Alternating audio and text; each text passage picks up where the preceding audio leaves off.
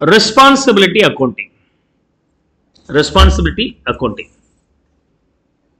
அதாவது ஒரு ஆர்கனைசேஷன்ல இருக்கிற பல டிவிஷனை பல அப்ஜெக்டிவ்ஸை பார்ட்டா பிரிக்கிறாங்க.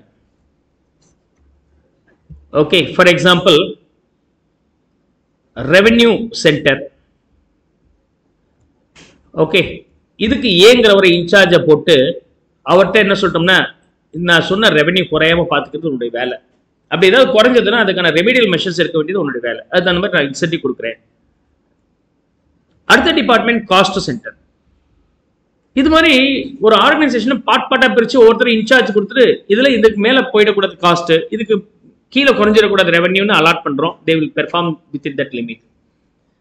So they are responsible for the division. அப்படிங்கிறது தான் ரெஸ்பான்சிபிலிட்டி அக்கௌண்டிங்.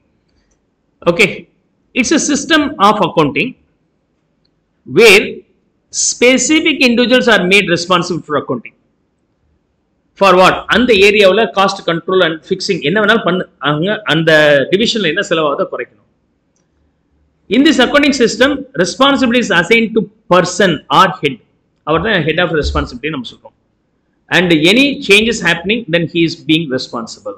இதுதான் responsibility accounting உடைய லாஜிக். ஓகே, அதுல ரெஸ்பான்சிபிலிட்டி சென்டர்ஸ் நம்ம பிரிக்கிறோம். இந்த மாதிரி ஏ டிவிஷன் பி டிவிஷன் பிரிக்கிறோம்ல, அது என்ன? ஒன்னு செலவு சம்பந்தப்பட்டதுக்காக ஒரு சென்டர், ரெவென்யூக்கு ப்ராஃபிட்டுக்கு போட்ட முதலுக்கு ரிட்டர்ன் ஒழுங்கா வரணும்.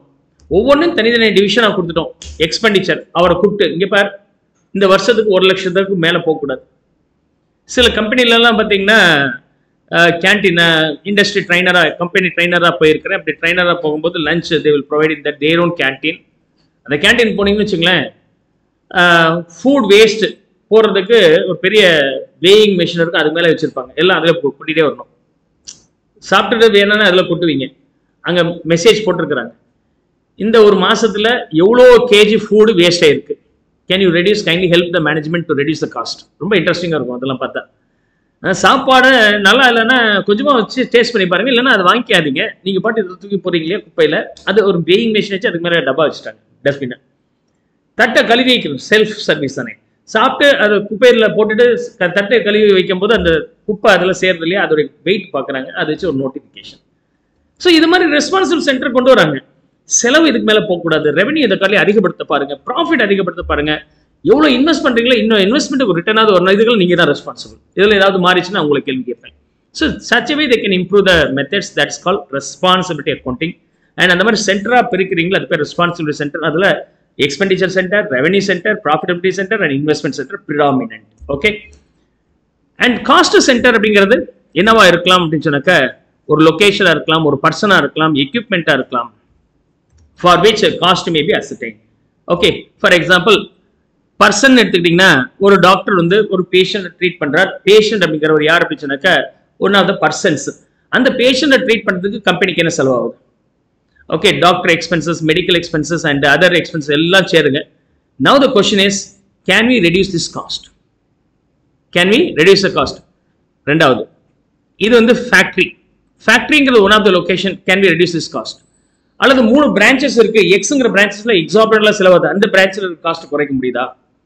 அதுக்கப்புறம் equipment, we have a group of machines. இந்த என்டையர் குரூப் ஆஃப் மெஷின்ஸ் உடைய காஸ்ட் என்ன வருதுன்னு பாருங்க, ஆப்ரேட்டிங் காஸ்ட் என்ன வருதுன்னு பாருங்க, அதை ரெடியூஸ் பண்ண பாருங்க. ஸோ இப்போ இந்த காஸ்ட் சென்டருங்கிறது என்னவா இருக்கலாம்? ஒரு லொகேஷனா இருக்கலாம், ஒரு பர்சனா இருக்கலாம், அல்லது a set of equipments இருக்கலாம். அதுக்காக செலவு குறைக்கணும். ஓகே, இந்த காஸ்ட் சென்டர் அப்படிங்கிறது a sub unit. ஓகே, இப்போ ரெவென்யூ சென்டர், ப்ராஃபிட் சென்டர் அப்படிங்கிறது என்னது? என்னுடைய நோக்கமே ப்ராஃபிட் அதிகப்படுத்துறது. அப்ப இதை பிரிச்சோம்னா ரெவென்யூ சென்டர் தனியா வேணும் அண்ட் காஸ்ட் சென்டர் தனியா வேணும். இதுக்கு ஒரு ஹெட்டை போட்டேன், இவர் காஸ்ட் ரெடியூஸ் பண்ண பார்க்கணும். இதுக்கு ஒரு ஹெட்டை போட்டேன், அவர் ரெவென்யூ ஓவராலா இன்க்ரீஸ் பண்ண பார்க்கணும். ப்ராஃபிட் சென்டருக்கு ஒரு ஹெட்டை போட்டேன், இவங்க 2 பேரை கோஆர்டினேட் பண்ணிட்டு போன வருஷத்துக்கு இந்த வருஷம் ப்ராஃபிட் அதிகப்படுத்த பார்க்கணும். ஏன்னா பியூட்டிஃபுல்லா இருக்கு பாருங்க. Cost centre is smallest sub unit. Okay, அதுக்கப்புறம் மேல பார்த்தீங்கன்னா இன்வெஸ்ட்மெண்ட் சென்டர்னு வச்சுக்கலாம். இது ஒன் ஆஃப் த யூனிட்டுங்க. காஸ்ட் சென்டருக்கு one of the units, profit சென்டருக்கு whole unit like. Okay, for which இந்த ஒரு யூனிட்டுக்காக cost allocation can be done. இப்போ காஸ்ட் சென்டர்ல வரும்போது நமக்கு Okay, division 1, division 2, division 1, division 2, division 3. ஒவ்வொரு டிவிஷனுக்கு என்ன செலவாகுது அந்த ஒவ்வொரு காஸ்ட்டையும் நம்ம ரெடியூஸ் பண்ண பார்க்குறோம். இந்த டிவிஷனுக்கு என்ன காஸ்ட்னு அலோகேட் பண்ண தெரிஞ்சுக்கணும்.